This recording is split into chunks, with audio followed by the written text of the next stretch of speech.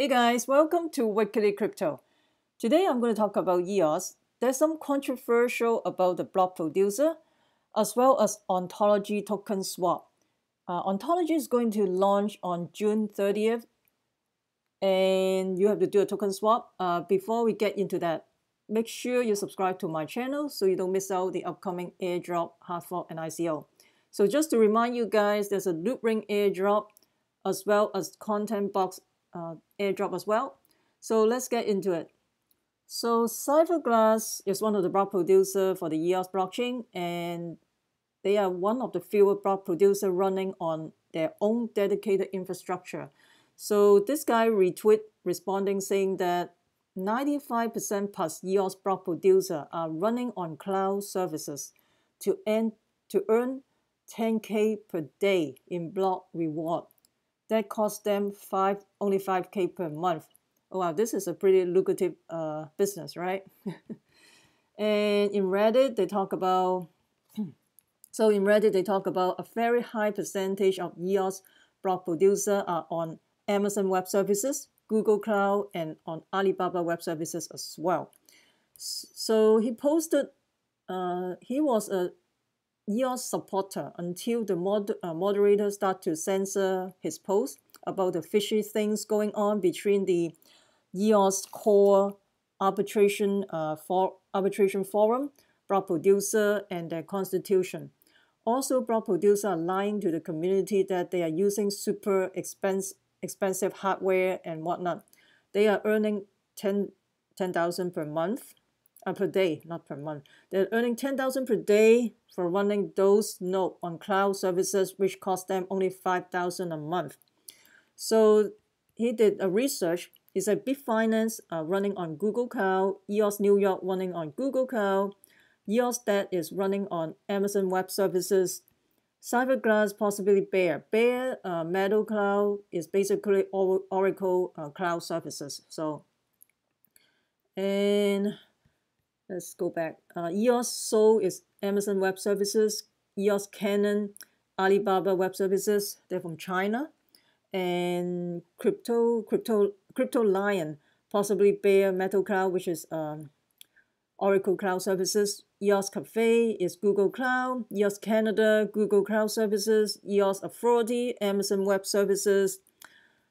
And this one, Amazon Web Services. Huobi Pool is Beijing Cloud Services. EOS Gravity, Google Cloud. Liquid EOS Dimension Data Cloud Solution. 42 Freedom, Google Cloud. EOS Genesis, possibly Bear. And Meet.1 is Amazon Web Services. Argentina EOS is Google Cloud. Hello EOS is Amazon Web Services. Beijing Block Producer, Amazon Web Services. So EOS Sweden, Bear, Greymass, Bear. So you can check the list below. I will put the link below, and then you can check it out, the rest of the block producer. Basically, the majority of them are running on Google Cloud Services. And underneath they talk about how I check it. Look at their peering endpoint. Find the IP address of each endpoint. Then use maxmind.com to find out who own those IP address. You can find the block producer IP address by looking at the bp.json file. So if you look at the bp.json file, so you can find out the IP address of each of the block producer. And then from the IP address, you can just use the maxmind.com to check out those IP, the endpoint as well. So this is pretty interesting because a lot of block producers saying that, oh, why vote for me? Because I have a dedicated web services and all that. And so those are some comment. So EOS is the biggest scam in cryptocurrency. Lots of centralization, manipulation, control, constitution violations, full of bugs everywhere. They have 1 year ICO, so I doubt this one will not be classified as a security.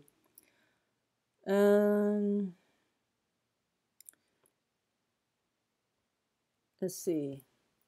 This is even more interesting. This guy talk about So this guy talk about cloud engineering here. Services like Amazon Web Services, Google Cloud are not cheap by any means. They are convenience. Having on premium servers are much cheaper than cloud computing and storage in the long run. They are lazy. Who knows they won't be block producer tomorrow, or EOS will fail. Why invest in hardware? Oh wow. So that is very interesting. I mean, we never thought about that, but I try to be objective, not just the good things. It seems like a lot of people talk about a lot of good things, but then you got to be objective. You got to be talking both sides of the story. And he comment, typical of BitShares, deem it all the insider make the money. It's a permissionless pyramid scheme. The psychology of crypto, the higher you are on the ladder, inferential, and the more familiar with the incentive patterns, the more rent you can covertly extract. Take all the things you dislike in real-world governance, cronyism, corruption, bribery, favoritism, and lobbying, rent-seeking. Take all the things you dislike about blockchain inefficiency, scaling issues, computer security, internet mobs, put them together. You have EOS. Oh, this guy is really, really, really tough on EOS. And then, so aren't you a block producer candidate? And then his response is, so I can learn as an insider. And so how can I become an EOS block producer? This guy is interesting. Because you're not investing in the infrastructure. You can just use the cloud services. You can just pay them monthly fees to the Google Cloud or Amazon Web Services. Anybody can do it, right? So this guy responds to say they didn't hide anything. They are straight up. If the community has a problem, they will fire the block producer and hire the next running bear. And can you tell me what kind of server Bitcoin and Ethereum run on, and if the infrastructure is transparent to the community? And I don't see any issues with the cloud services with better scalability and reliability than bare metal. Very few block producers are making 10K per day, and server costs are not most of the biggest expenses.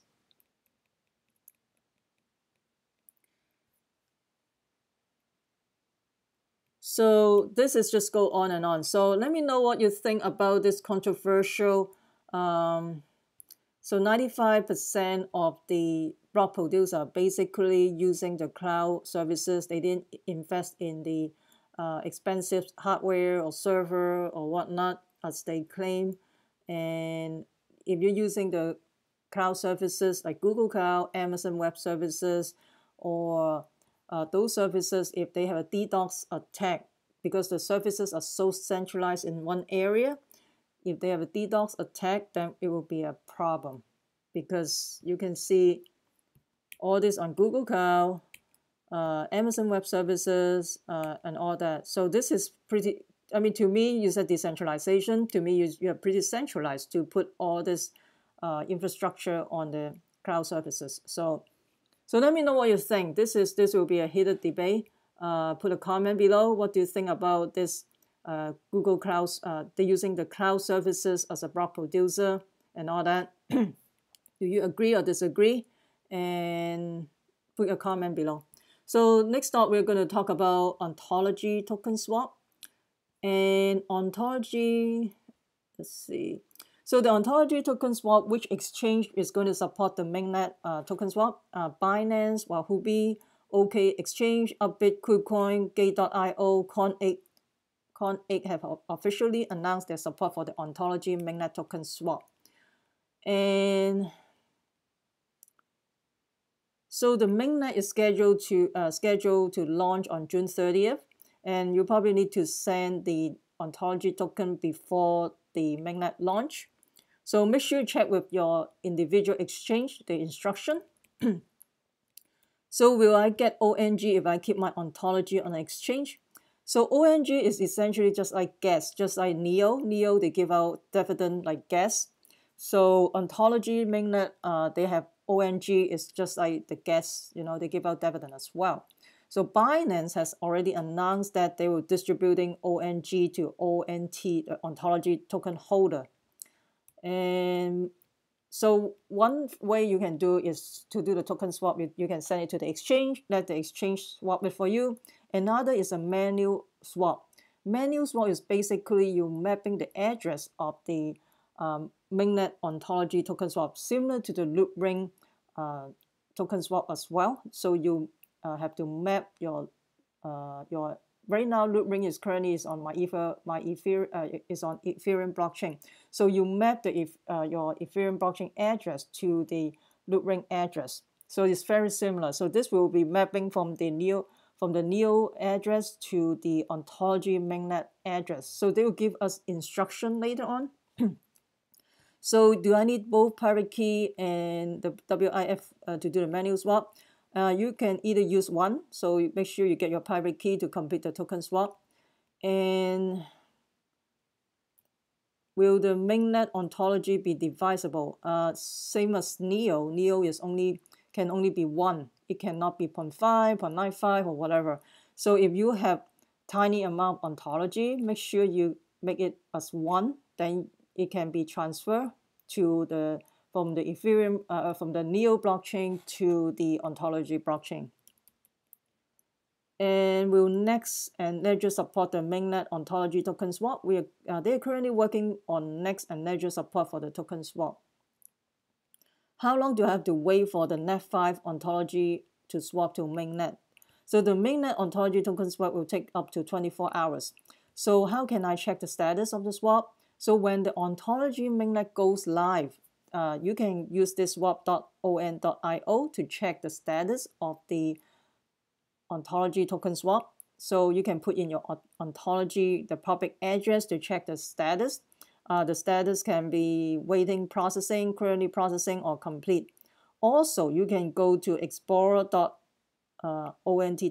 which is the Ontology block explorer. You can put in your Ontology public address to check the mapping information. This is you can use this only when the Ontology mainnet launch on June 30th. So is there a deadline for the token swap? There's a deadline. The deadline is on October 1st, 2018 to complete the swap. So what happens if I don't complete the mainnet Ontology token swap before the deadline? So if the Ontology is not swapped before the token swap deadline, it will remain on the Neo blockchain and not be able to transfer to the Ontology mainnet. So will I receive on ONG after the token swap? So your ONT will start generating the ONG after the token swap is complete. So there's no fees for claiming ONG token.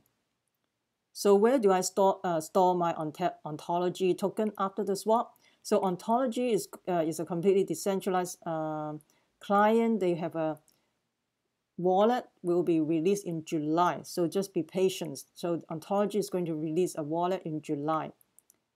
And how can I create Ontology wallet? So it's very similar. You create a new wallet in Ontology website, but right now it's not available yet. So when the Ontology wallet released, then you create a wallet, then you import your private key from the, and then you can load up your wallet.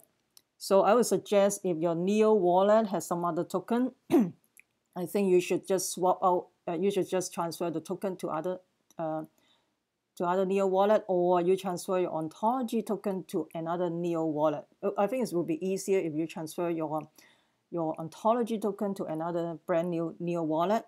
Then you can just use that wallet to import your private key, because if you have some other token, you don't want that wallet to be compromised, right? So Binance support the ONT mainnet swap and also add on Ontology USD trading pair as well. So let's see.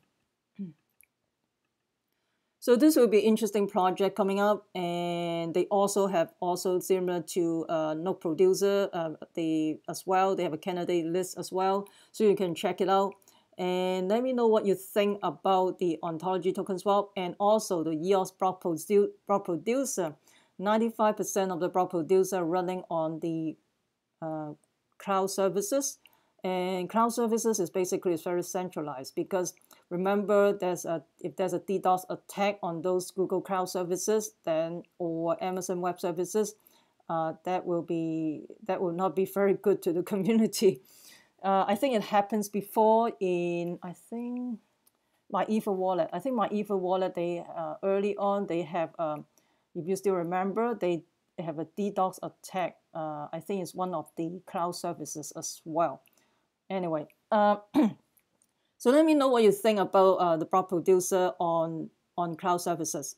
Please comment below, and also make sure you do the token swap. And what do you think about Ontology project? So if you found this video helpful, please hit the like button and subscribe to my channel. It will really help out my channel and also the ranking in YouTube. And also share with your friends if you found this information helpful. Make sure you subscribe so you don't miss out any upcoming airdrop, hard fork, and ICO. Remember, we the people take control of our money. Stay wise, stay safe, peace. I'm not a financial advisor. Investing in ICO has inherent risk. Please use your due diligence. Thank you for taking the time to watch my video.